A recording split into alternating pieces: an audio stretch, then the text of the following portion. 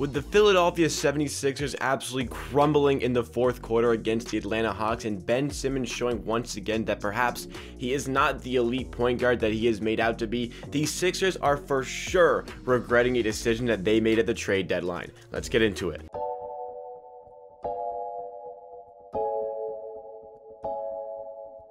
Welcome NBA and Raptors fans to Amateur Hour Sports. This is a channel where you get NBA content with a focus on the Toronto Raptors, usually 4 days a week on the channel. So if you like what you see from today's video and you want more of myself talking about the NBA and possibly the Raptors in other videos and content just like this, make sure to hit that subscribe button down below to show support to the channel on our road to 4,000 subscribers. Thank you guys for helping me hit 3,400, but we are on our way to that big milestone, the 4K, and we'll get there soon with your help. Thank you everybody for the great support coming in over the last couple of weeks. But let's get into our video topic for today. And this video is really centralized around Ben Simmons, who in Game 5 put up a quite shocking stat line en route to a monumental Philadelphia 76ers collapse, and we'll have our little bit of a Raptors spin on this. But mainly, I wanted to focus on Ben Simmons today because I've been saying it for a long time now, that the 76ers cannot win a championship with, this trust the process era,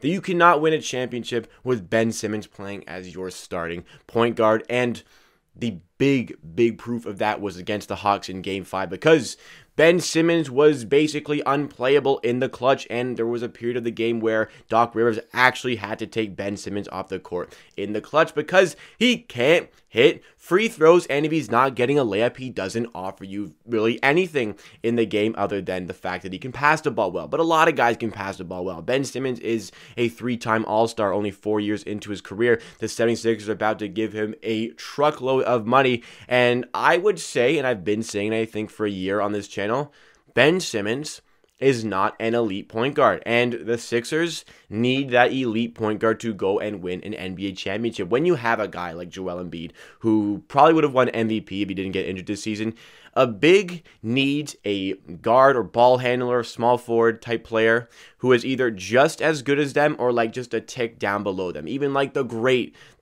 bigs that we've ever seen, like Shaq.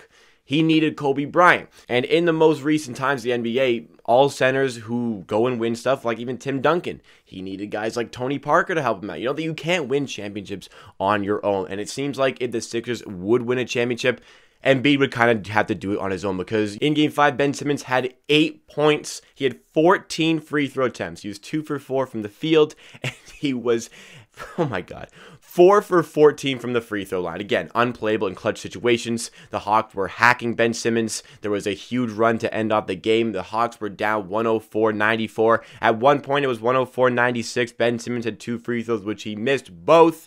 The Hawks eventually went up 107-104 on a 13-0 run. Joel Embiid missed 2 straight free throws, and the Hawks, they hit their free throws down the stretch. They end up winning that Game 5 and take a commanding lead in the series, up 3-2. The Philadelphia 76ers, who easily have title aspirations, they must feel like with this team in place, they can go win a championship. Yet, they are struggling to get past the 5-seed Atlanta Hawks in the second round. Now, I will admit the Hawks have kind of shocked me with how good they've been in the playoffs, but this is a 5-seed Atlanta Hawks, and they're causing the 76ers this much trouble. The 76ers could absolutely still go on to win the series, but they got to win 2 straight games to do it. They've done that already this series, but you got to look at the odds here. Atlanta looked like the favorites to come away with this one, but we'll see. Even if the Philadelphia 76ers get through, I don't think they'll even go to the NBA Finals regardless. So this team, I don't think, is equipped to win a championship, and I'm putting the blame on Ben Simmons, because he spent 4 years in the NBA. Now, this is his 4th season in the NBA, and he has done nothing to statistically improve his game. Sure, it ain't about just what you see stats-wise, but I don't think Ben Simmons has done anything to improve his game since starting out in the NBA. Like, why don't we take a look? Let's break down the stats. Stats don't tell everything, but they're a good indicator here. Ben Simmons from his first year to his 4th year. You see his first year on top, the 4th year on the bottom.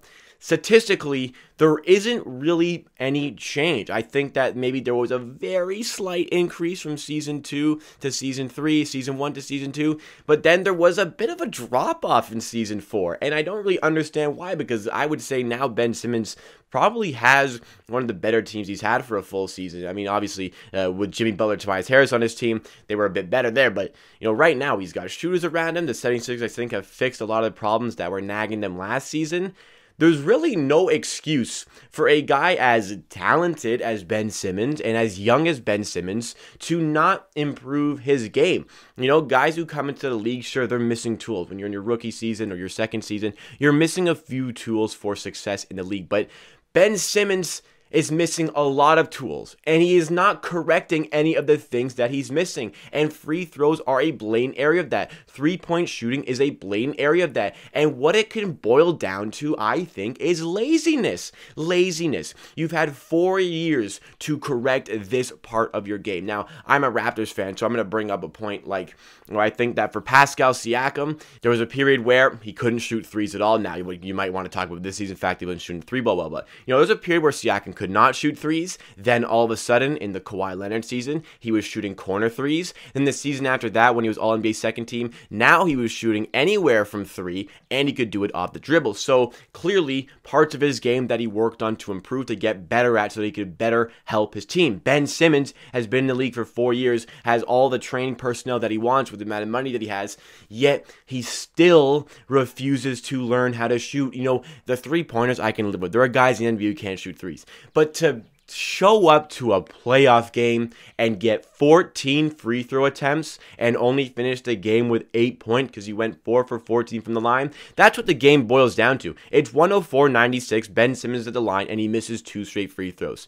Then the Hawks turn around. The Sixers don't score again until the Hawks already have, I think it was 109 points in the game. It boils down to moments like that, and there's a reason the Wizards stole a game from the Sixers. Obviously, didn't matter there, but because Ben Simmons is unplayable in clutch situations, and you cannot count your point guard as elite if that is the case.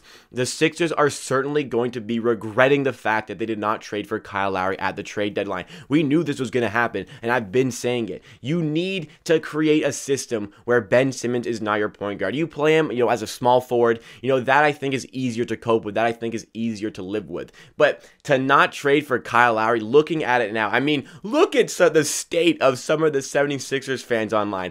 All of a sudden, this doesn't count for every Sixers fan, this is just one post I saw, but all of a sudden, it's now Ben Simmons. Maybe we should just trade him straight up for Kyle Lowry. But before, you didn't want to part with the young pieces in a first-round pick to get Kyle Lowry. Kyle Lowry would have absolutely shaped this team. And I don't know what it is about Raptors fans who, thinking like myself, think like, hey, why wouldn't these teams trade for Kyle Lowry? You guys are stupid for not trading for Kyle Lowry. Wouldn't that be better for us to have him? I mean, it kind of is. But I think it's just a mark of disrespect to another one of our guys in our franchise, Kyle Lowry. Oh, you didn't want to give this for Kyle Lowry? Well, now look at your sorry team, like the Lakers and the Heat going out in the first round, or the Sixers who may go down in the second round here. Oh yeah, you really didn't trade for Kyle Lowry? You thought you were hot enough to not trade for him, but now look at you. Now look at you going out to an inferior team. Potentially the Sixers go down to an inferior team like the Atlanta Hawks. If Sixers go down to Brooklyn, it's whatever. But to struggle this much with the Atlanta Hawks, it is very clear what the Sixers are missing. A floor general who can still shoot and create his own shot. They are missing that floor general who can participate on the offensive end, contributing points. Ben Simmons was 2 for 4 from the field, 4 for 14 from the free throw line in Game 5. I could do that. I could do that. You watching, you could do that for the Philadelphia 76ers. Ben Simmons needs to find a way to make himself a better contributor in these playoff situations, and he has yet to do that. It's been 4 years, and he has yet to do that, and if he still hasn't done it here, when is he ever going to do it? This was a guy that the Sixers decided they didn't want to trade to get James Harden on the team. They said, oh, we can't part with Ben Simmons. We really want James Harden, but we can't part with Ben Simmons. Are you crazy? For James Harden, and you stuck with this guy, 14 points per game. He can't shoot anywhere. If Ben Simmons isn't hitting a layup, he is not putting the ball in the basket. He maybe get lucky with his free throws. He's literally worse than Shaq from the free throw line. And the Sixers are easily going to be regretting not trading for Kyle Lowry. I said that this Sixers team at the deadline, I said this team is missing something. They are still missing that piece to be absolute contenders. Trading for Lowry would solidify them as the best team in the East, in my opinion, if not right up there with the Brooklyn Nets, giving them a proper series. But at this point, I cannot see them even going close to Brooklyn in the next round. If both teams get there, we won't know. But I think Milwaukee honestly have a good chance of taking down this Philly team if they get past the Atlanta Hawks of all teams. The Sixers definitely are going to be looking back on this one. The people involved with the 76ers are going to start to notice, because the fans are certainly noticing. And they are really ganging up on Ben Simmons right now, because it's embarrassing to be a guy making as much money as Ben Simmons is about to make, not being able to contribute in clutch situations, because if you ever touch the ball, you're just going to get hacked, and you have to go to the line, and you're going to miss at least one, if not both, of these free throws. Ben Simmons needs to figure himself out if this Sixers team is going to be title contenders. And honestly, I think the Sixers really need to consider trading him at this point. If not, they really need to add another piece. The actual floor general who isn't going to hinder your team in the clutch.